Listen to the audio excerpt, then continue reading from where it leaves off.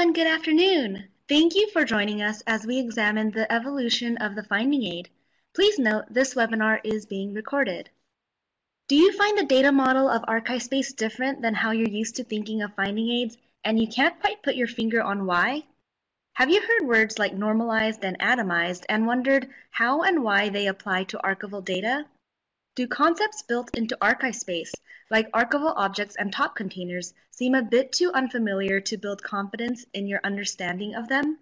These are some of the areas that will be explored as we trace the evolution of the finding aid from a static singular document into a collection of linked data points. Presenting today, we have Valerie Addonizio. As the Description Management Archivist at Johns Hopkins University, Valerie's primary responsibility is managing and correcting legacy data and maintaining physical control for all archival holdings.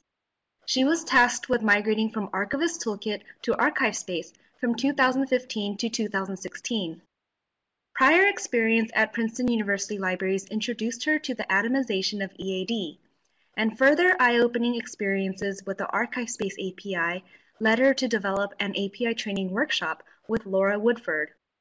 Valerie hopes to leverage her experience learning these concepts to help narrow the sometimes scary gap between archivists and the technologies they rely on. Thank you all for joining us today.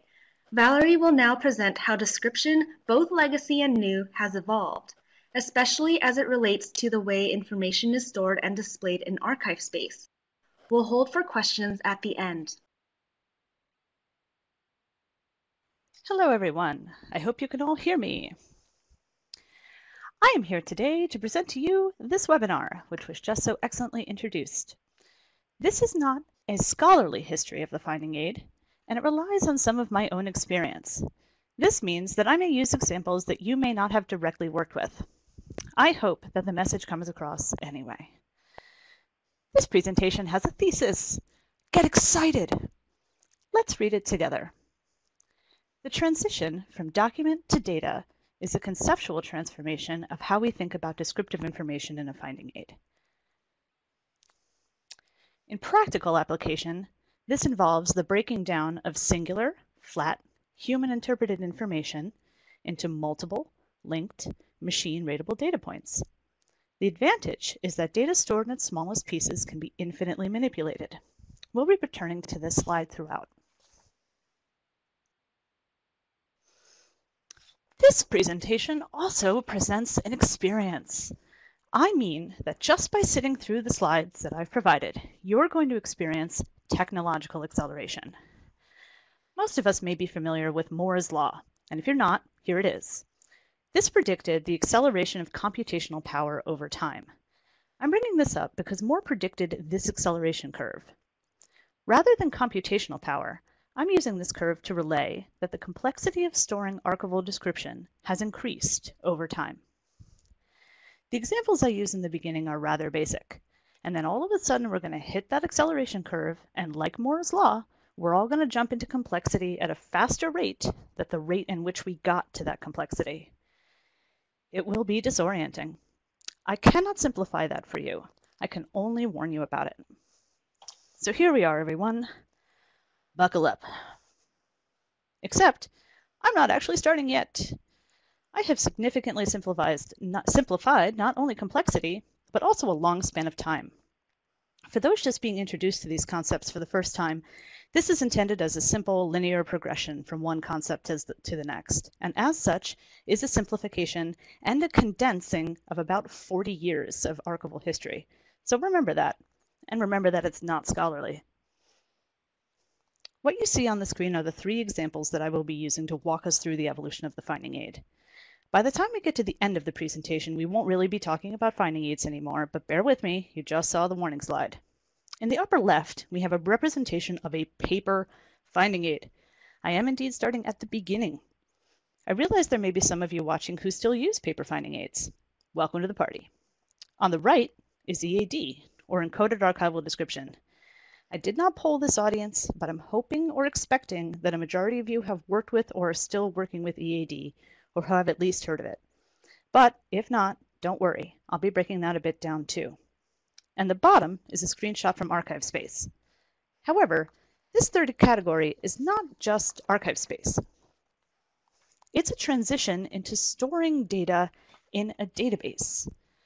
Database here can stand for Archon, Archivist Toolkit, or ArchivesSpace, though AT users, Archivist Toolkit users, and ASpace users will be more familiar than Archon users with some of these shifts, at least as I understand them, since I wasn't an Archon user. So again, there is my own experience kind of coming through, and I hope we don't lose anyone.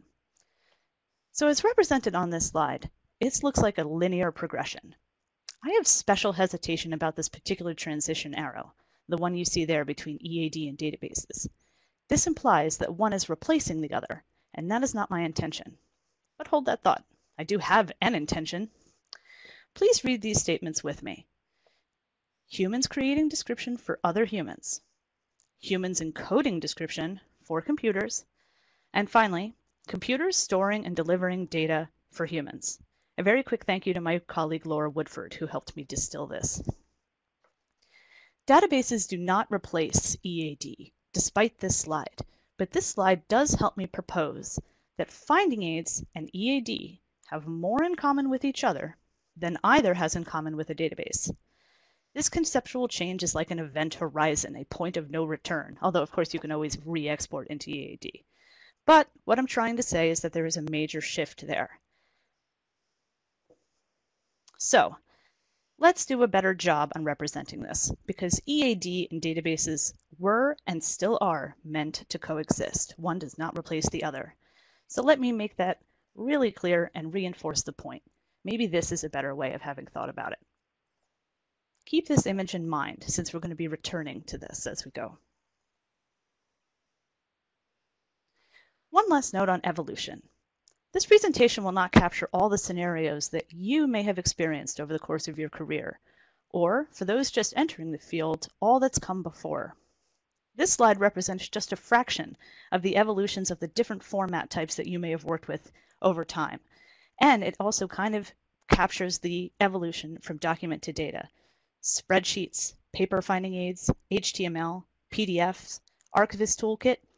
I can only try and help you interpret your work and ask yourself, when did I transition from document to data?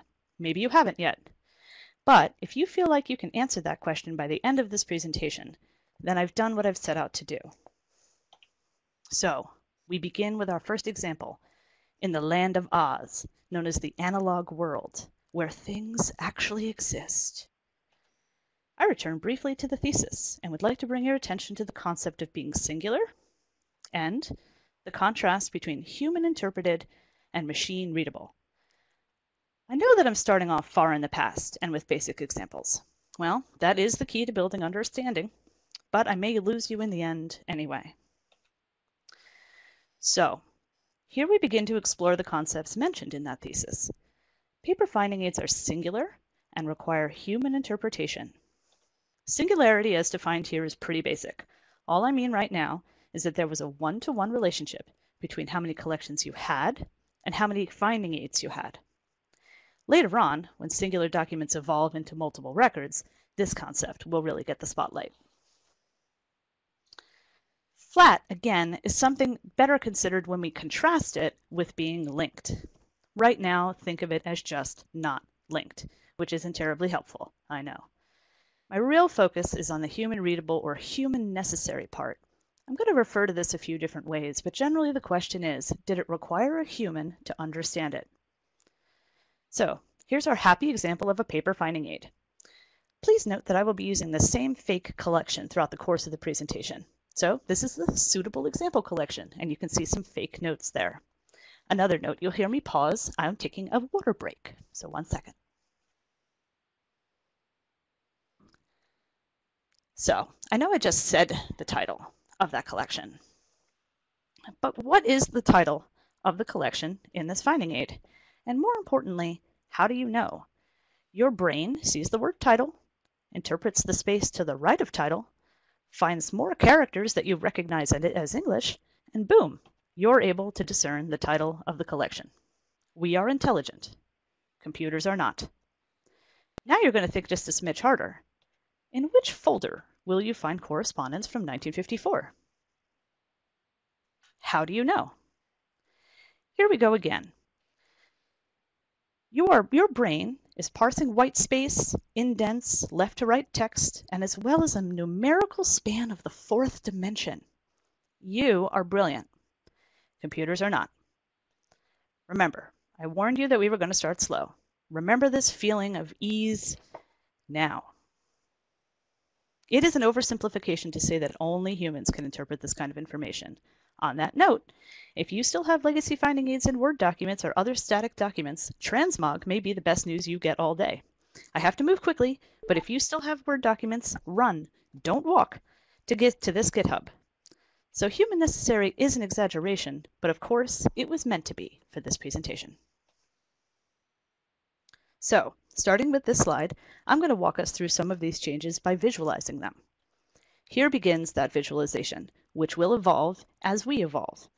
Please note the colors. Orange represents the collection, or the top of the hierarchy. The blue circles represent our 6 folders of correspondence. Things are visually arranged into a hierarchy just like they were on paper, and that hierarchy only takes form once we apply our human brain to interpreting the white space and the indents. Also note that this graphical transition is not trying to convey any higher conceptual shift. On this slide, what you see is what you get. I'm really only setting the stage for our visualization as we go on. All I'm doing here is changing correspondence, you see on the left, to just the word folders, so that we can abstract it a little bit from our specific collection to just collections. Again, I'm not trying to convey any higher shift on this slide. What you see is what you get. I'm just trying to set the stage. So, there we have it. Here is a summary of what we've just explored, which admittedly was not a lot. Now we're going to explore machine readability, and of course EAD, or Humans Encoding Description for Computers.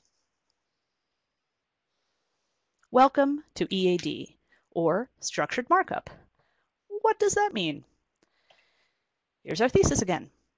We will now be thinking about machine readability or machine actionable information in a direct contrast to human interpreted information.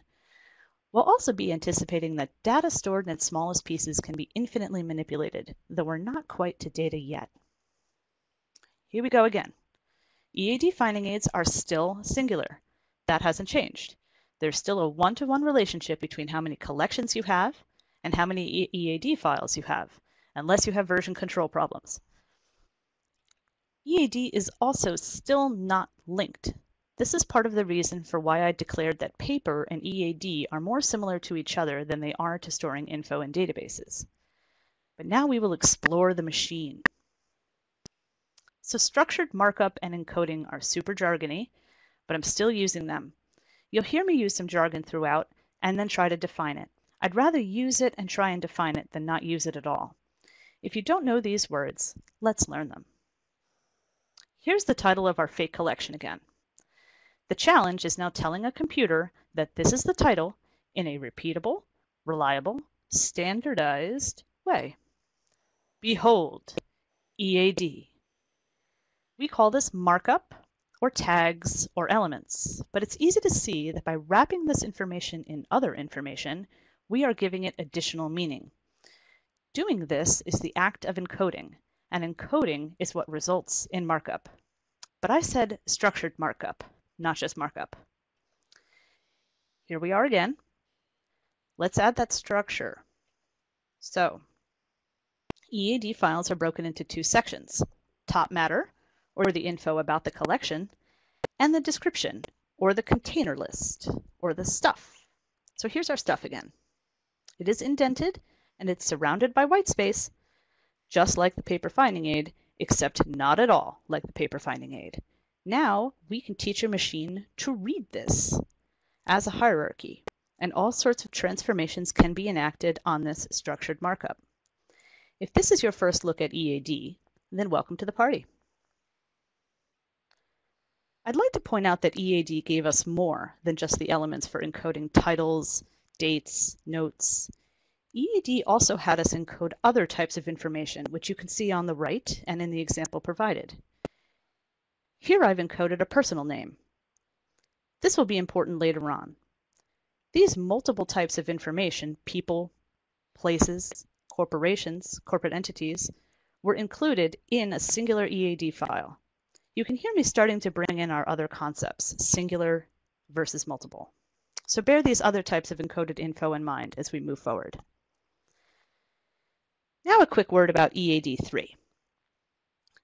EAD, the previous example, debuted in 2002. EAD3, the current example, debuted in 2015. This is the name example from the last slide. EAD3, which debuted in 2015, now allows, and probably encourages, this approach to names. I'm starting a theme here, which is the breaking down of information into its smallest parts.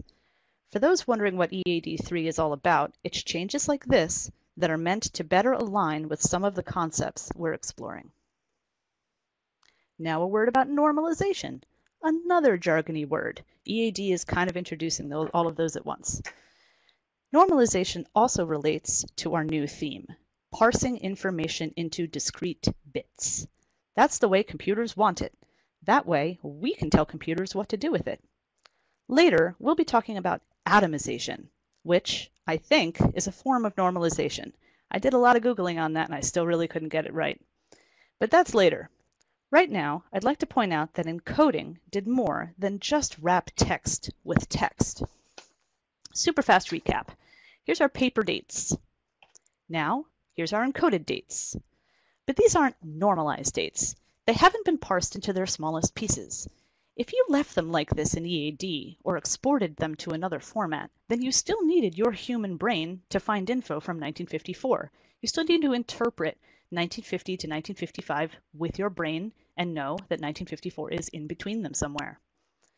We need to break these dates down further in order for them to be fully understood by the machine. And then we need a machine to actually do something with them. Okay, first, here's our normalization. That one date span has been broken into its smallest pieces.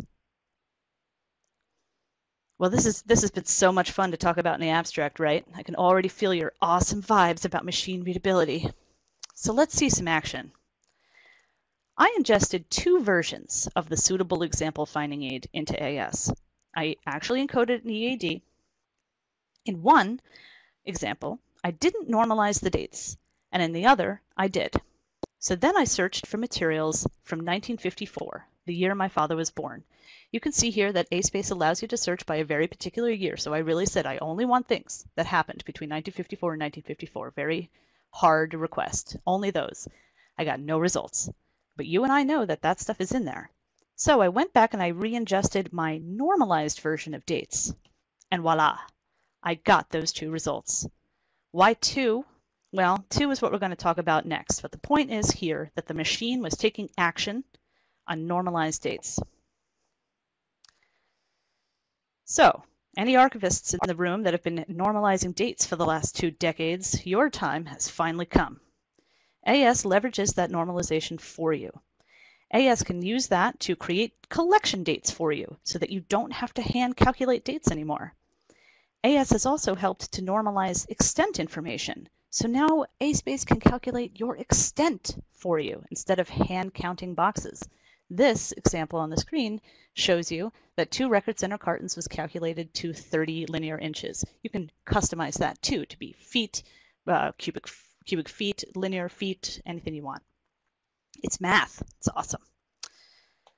Alrighty, let's return to our visualization. This is EAD. Got it. This is where we left off with paper. And so now it's time to visualize the evolution into EAD. Are you ready? Boom. That is underwhelming, ladies and gentlemen. Well, it's underwhelming for 2 reasons. 1, our fake finding aid is extremely basic, so you can't really appreciate the hierarchy. Imagine instead that we had a proper finding aid, with series and subseries and more levels of hierarchical description. So this shows you a bit more of the change. But as a visualization, it doesn't do a good job of representing the revolution of display and transmission of description that came across the entire profession when EAD was introduced. It really was a game changer, but not as a visualization, admittedly.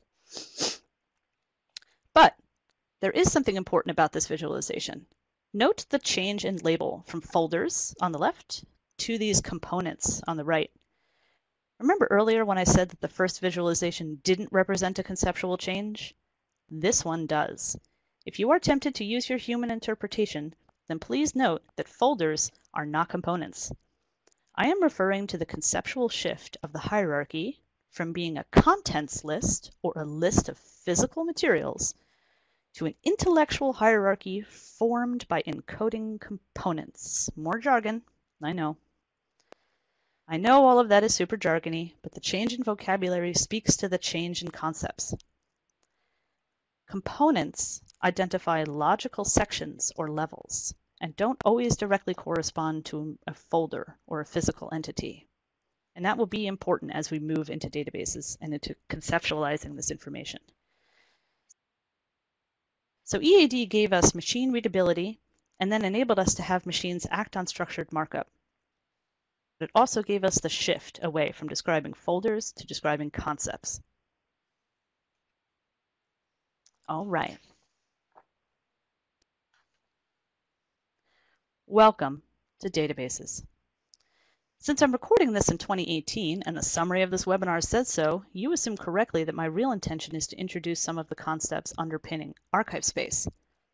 It may then be confusing that this slide does not say ArchivesSpace. I have already lumped Archon, Archivist Toolkit, and ArchivesSpace together.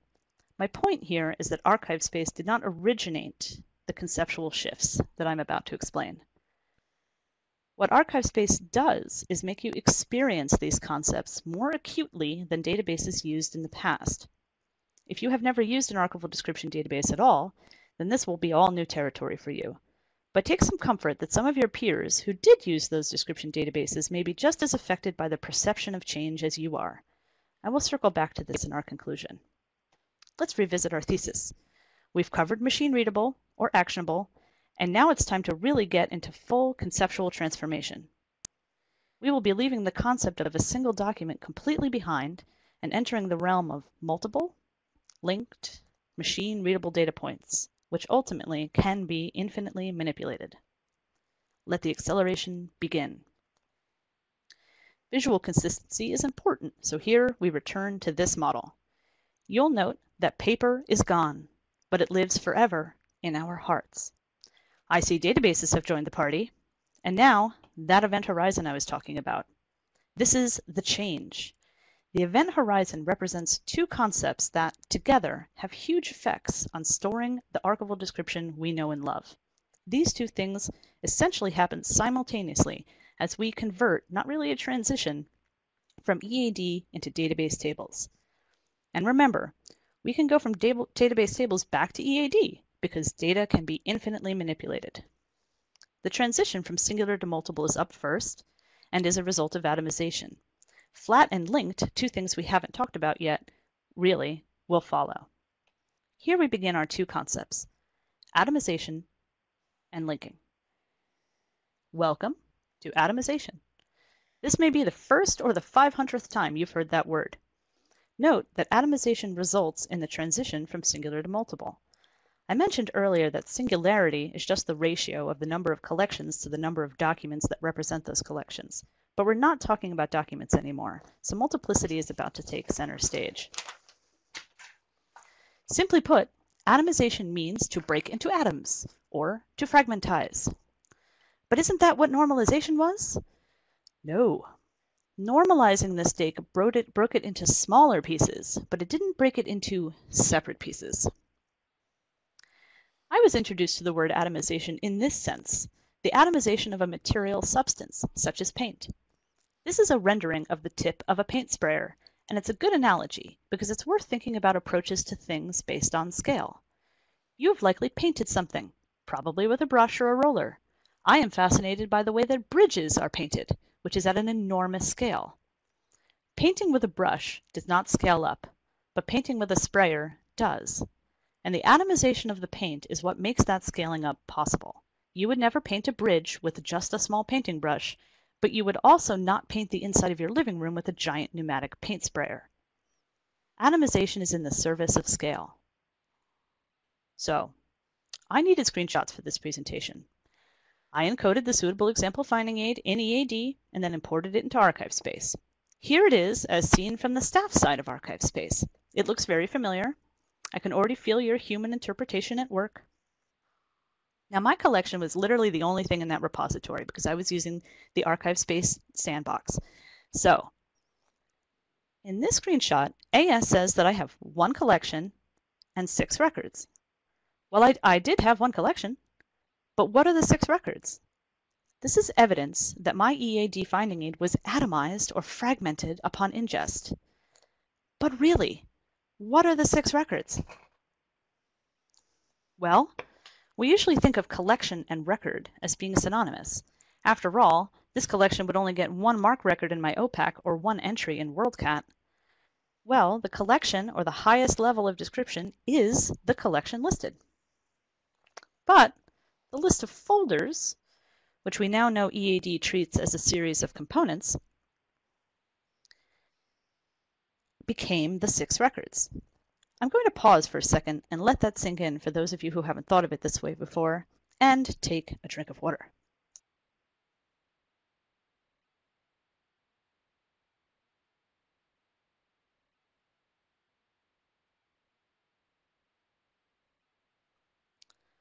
So don't worry, I'm going to walk you through this.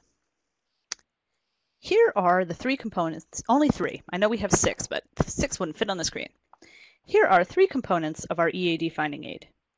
If this presentation is your introduction to EAD, then let me explain that this is a real screenshot from an XML editor, and this is what EAD looks like in the raw. Notice that there is now container information, or the box and folder numbers, encoded in our structured markup. Notice also that I forgot to normalize the dates in this example, but by the time I realized that, it was far too late, and the joke's on me. So, EAD, in its machine-readable wisdom, had us encode discrete. In keeping with our earlier observations, this EAD file is still singular. It represents a multitude of things, but it is still, in and of itself, one thing. ArchivesSpace made one singular file into multiple records. I'm about to show you the actual atomization process that converted my finding aid. There it is. This is a GIF captured directly off my screen while ArchivesSpace imported an EAD file. Now this is a much larger file than the one I've been using because that one would have been over in a hot second with only 6 components. This is a real finding aid, so it's much more substantial than the example I've been using. I'm going to pause and invite you to actually read this, if you can. Every line that begins with created is creating a new, discrete, separate record. Watch.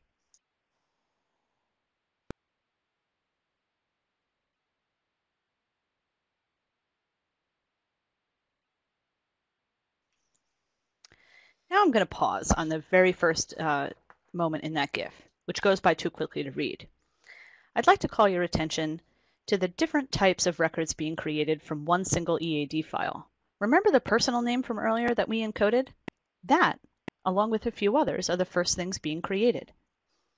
There's also one corporate entity, a number of subjects, 2 top containers, which we will get to a little bit later, and only after all those other records were created did it actually create the resource record or the collection record. This would be the record that actually had the title Suitable Example Collection. After AS created the resource record, it started creating the archival objects or the components. And I'll go back to that so that we can see it again. Repeat kudos to Laura Woodford for this GIF idea.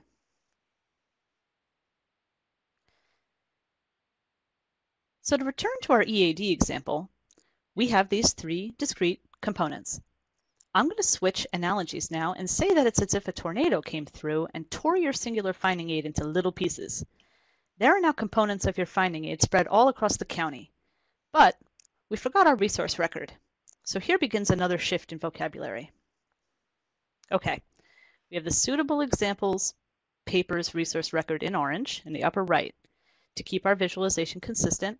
And we have our 3 components in blue. So the orange and the blue is still happening. Read the orange record for a second. That's describing the whole collection. You see the collection title, the call number, and the span dates. Then you have each one of the components. To further reinforce that these are now separate records, you'll see that I've included the URIs for these records as if they were in ArchivesSpace.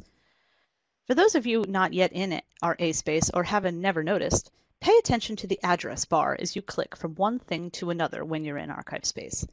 The address changes each and every time. It's a web-based interface, so that's not strange, but it shows you that you are moving from archival object number 1, and you can read along with me, to archival object number 2 to 3, and that they are in 3 different places. Our resource record is in a 4th place. I'll pause there for a second.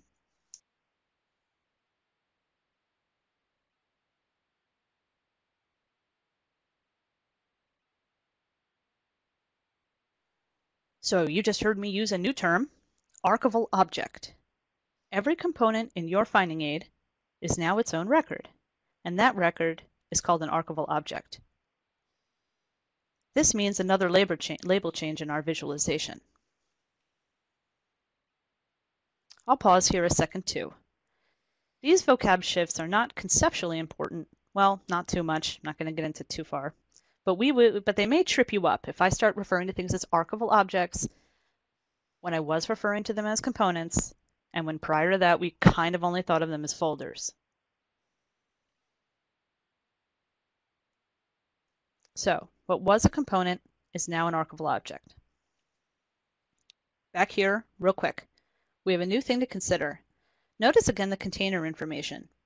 These are encoded elements about the box and folders, and the box is box 1.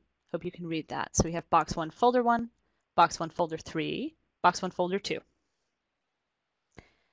The box itself gets its own record. And that record, as you can see from the URI, is called a top container. Another new vocabulary word. Every physical container gets its own record.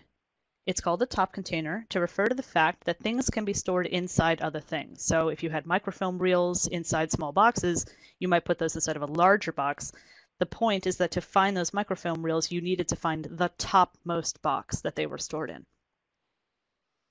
Now I know that you can't click on a link in a webinar, but Maureen Callahan recorded some excellent introductions to this functionality in ArchivesSpace. I highly recommend them if you're new to this idea, and so you can just Google Yale Container Management. You should be able to find them. Now, if that all makes you squint a little, no problem. It is an entirely new concept. So, I bet you have a boatload of boxes called box 1. I hope you can see this, but the slide contrasts the fact that all these boxes are called box 1, but they're still going to get their own URIs and their own addresses. So imagine your own holdings, how many box 1s you have. If they were all represented in ArchivesSpace, they would each have their own address, like you see on the screen. I'll pause.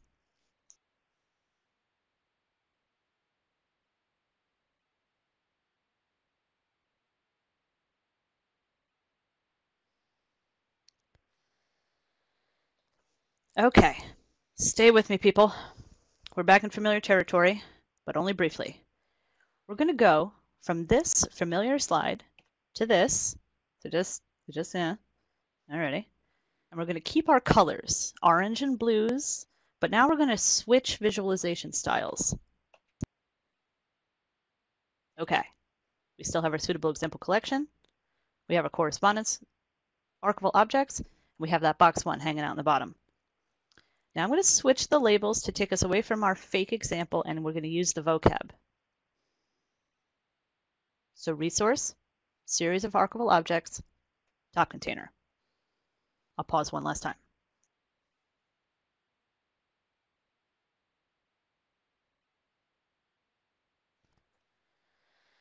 All right, everybody. At this point, we are building momentum. Our engines are bogged down with torque, and we are accelerating. We atomized our finding aid into separate records, 1 collection record or resource record, and 3 components or archival objects. We atomized our container information and created a separate record for just the box. This is a top container.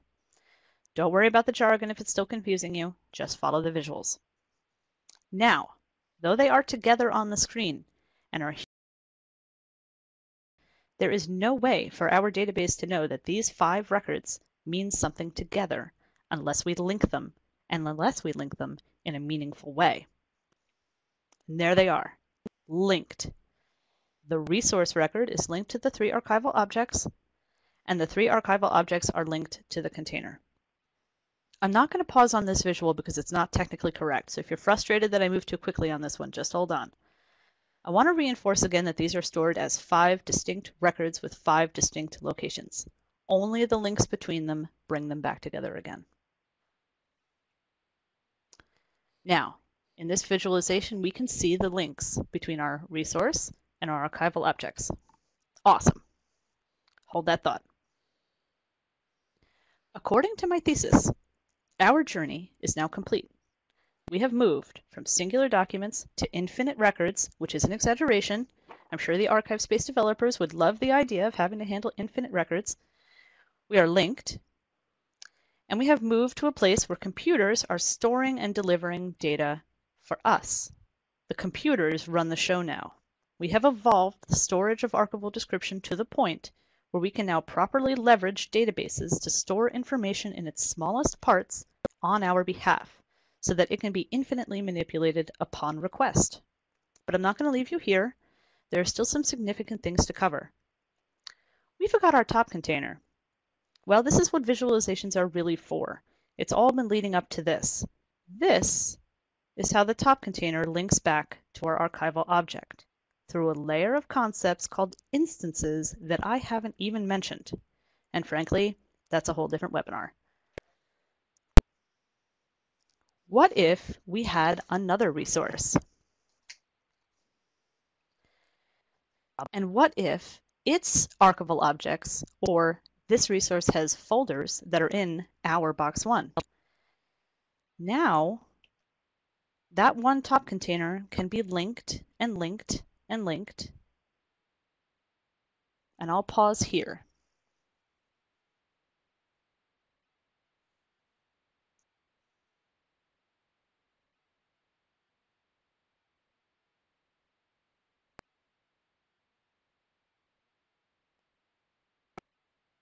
If you're feeling disoriented, that's okay. It is kind of crazy. So welcome to the conclusion. Seems we got here kind of quickly. We're going to cover a little bit about infinite manipulation, collection management, the fact that this isn't new, but it feels that way, and some of my own personal final thoughts. Remember that infinite manipulation I keep talking about? If you've used any database, you know that having things in smaller pieces means that you can recombine them in different ways. Databases allow you to export to EAD. I have a teaser graphic here about exporting to CSVs or spreadsheets.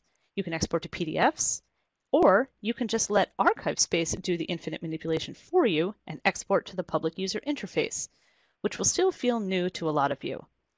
But AS can display your data directly on the web on your behalf.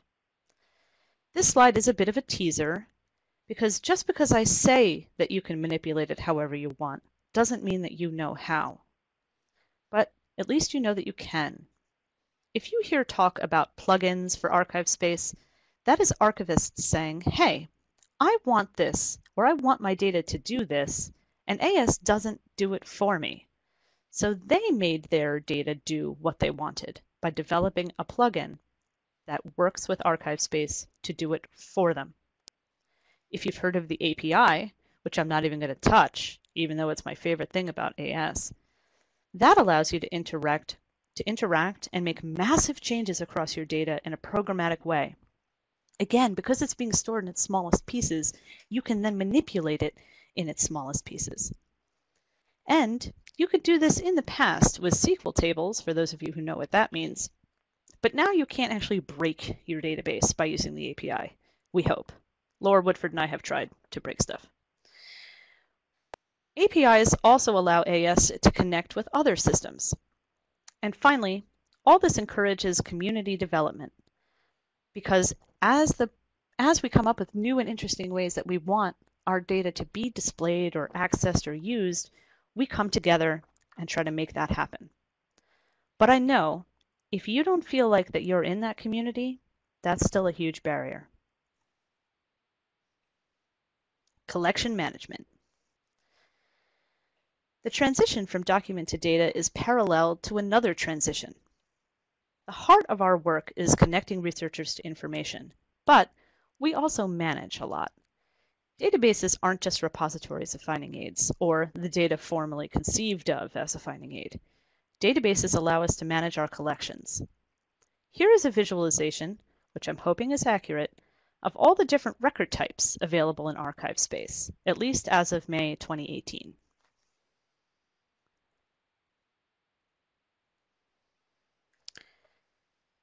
And how they relate to each other. Databases allow us to track collections, the records for people and subjects in those collections, the accessions that create the collections, information about their condition, which I point to there in the upper right, the assessments module. Also, look at digital objects. ASpace allows us to manage information or relationships with digital content, both born digital and digitized. And then on the right-hand side, we have more and more data about the way we store materials. There's our containers, for instance. We also have container profiles, locations profiles. These allow us to know where our stuff is, how big it is, how much space is still left on our shelves, all sorts of things. This complexity can feel overwhelming. But remember, atomization of information is in service to scale. You don't have to use each of these features of ArchivesSpace, but if you have need for them, you'll see that the options expand to fit those needs.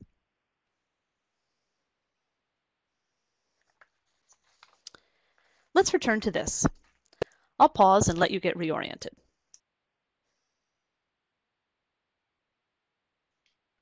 Remember, the orange and blue were our original finding aid data. Now I'm going to bring in some collection management records. I'll let you pause to read this, but you can see how other types of records are now connecting to what we formerly thought of as our finding aid information.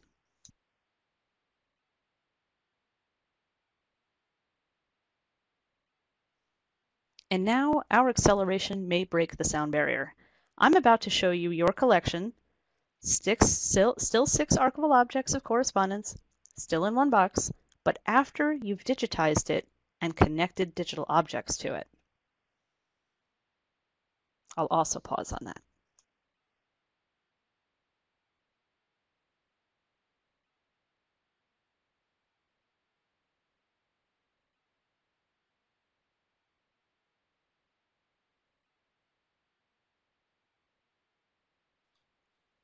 Now, I may have lost you long ago. I hope you were wearing your seatbelt. Safety first when navigating conceptual shifts. So, this isn't new, but it feels that way. You may be saying, this isn't new? For some of you, this may be the weirdest thing I've said. Sure feels new to me. Well, again, that relates to what experience you've already had. If you're new to databases, you're right, this is very new. But if you're not, and here's a shout out to AT users, do you remember all those fields?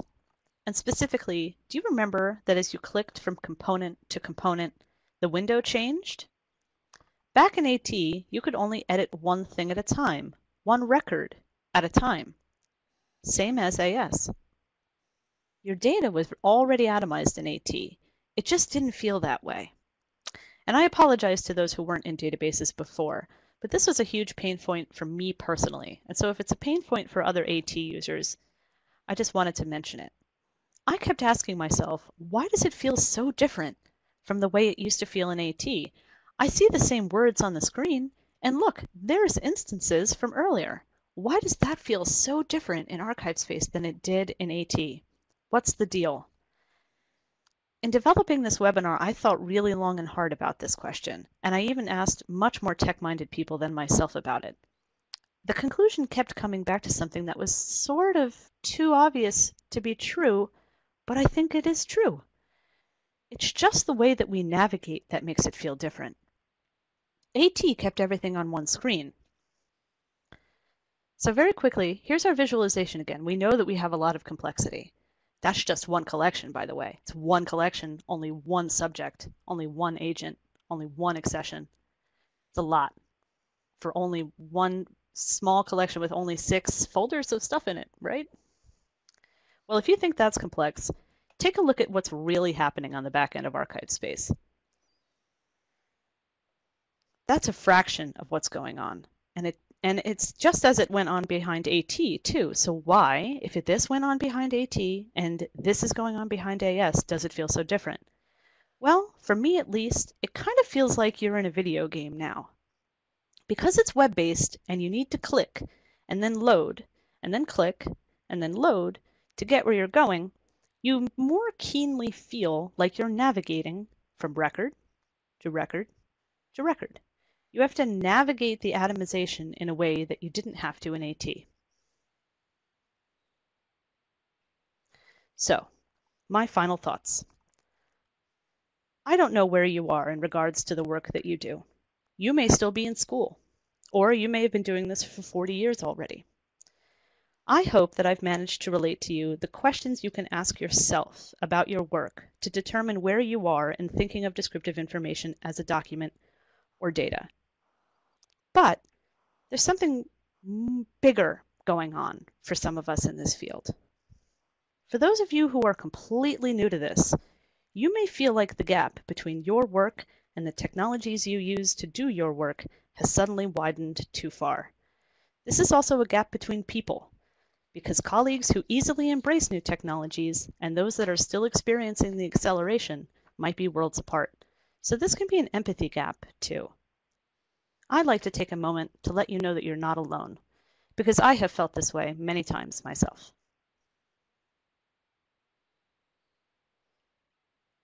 There may also be some people watching today who are on the other side of that gap and looking back. Those of you just entering or about to enter the field will face decades of legacy description, back when this was all stored in documents.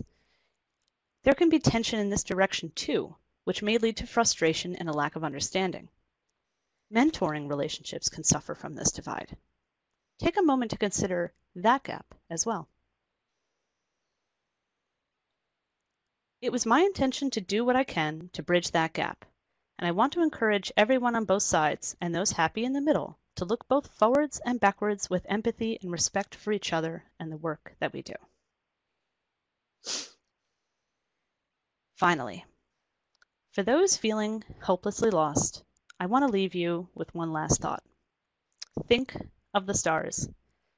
The stars, like data, are atomized, spread across the galaxy, hopelessly far away. But for millennia, humans have been looking up and drawing links between them.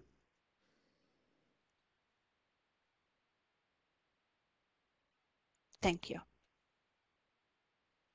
Thank you so much, Valerie, for sharing your insights on how finding needs have evolved and really bringing to light the incredible complexities that archivists face on a daily basis. We will now open up the floor for questions or comments on finding aids, atomization, normalization, ArchivesSpace, and anything in between. Feel free to use the chat box too. And apologies for oversimplification. Vivian Lee, I am going to be posting the recording of this and uploading the slides as well onto the wiki. Joan, I don't know if I'm fully qualified to answer that question. The best I can say is that if you're talking about ingesting an EAD file, the EAD importer looks at the standardized format of your EAD file and then makes a series of decisions about which database tables this discrete piece of information goes into. But beyond that, I admit that I struggled enough with trying to distill these things. So if there's anybody else in the audience who can better answer Joan's question about how normalization actually happens in ArchivesSpace, I would love for you to chime in. Yes, Tom. So this is not my technology. I encourage you to Google it. So I've used it myself. What it does is it's a web-based interface that you install locally on your machine by going to the GitHub, and then if memory serves, you can upload a Word document. It does its best to take some guesses. based on indents and white space. And then it's been a while since I've used it, but you can essentially sort of like draw boxes around, I think that's what it does. Whatever it does, it's a really nice graphical user interface for letting you tell Transmog what's the container list, what's a title, what's a this, what's a that, and then Transmog does its best guess based on what you've input. You're still using it's a combination of sort of like your human interpretation, and Transmog's awesomeness that export you, I think, into XML. And it might not be perfect at that point, but it's much better, of course, than copying and pasting directly. So if I did not develop it, I'm probably slaughtering the summary of it, but I do recommend. It's very easy to get into. I think that it comes with an installer, so it's not like you have to have special tech skills to use it or anything. It's pretty awesome.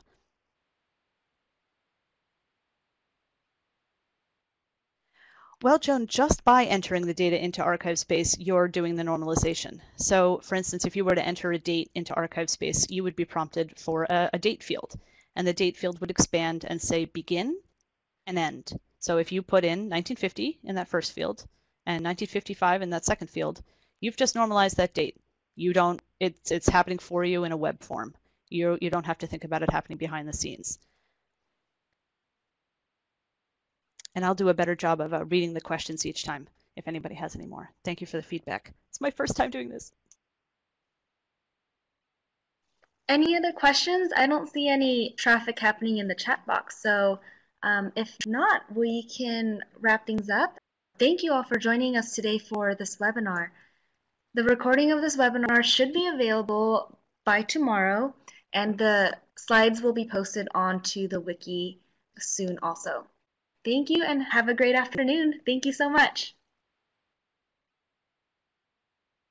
Thanks, everybody. And remember, it was just an introduction. A little simplistic.